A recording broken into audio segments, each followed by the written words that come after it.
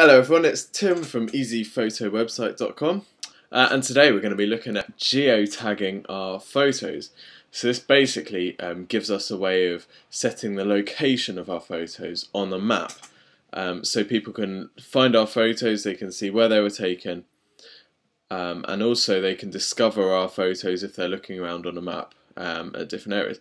So the first step is to click on our photo stream, and just like all the last steps, the first step is to find the set and the photo that you want to geotag. So I'm just going to click on that, and you can see I've got up here an option to add this photo to your map.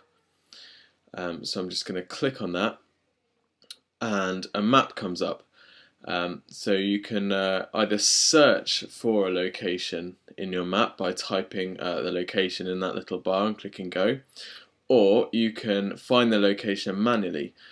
So you can click the little minus icon to zoom out in your map, and you can drag the map around by clicking your mouse and dragging it.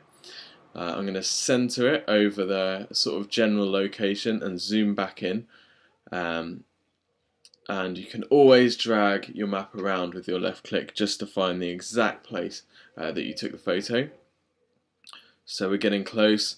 I'm just going to keep zooming in and dragging until we're in exactly the right place. So this photo is taken just about there, so I'm just going to go down, I'm going to grab it, and I'm going to drag it back in just by clicking my mouse, dragging it into the right place and releasing. And you can see that Flickr realises that the photo is actually taken in my hometown in Tiverton.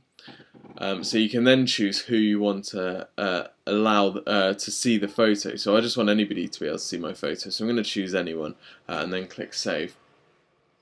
And that's done. You can see that Flickr's changed the location of that photo to Tiverton. So that's a guide to geotagging your photos. I hope it's been useful, and I'll see you soon.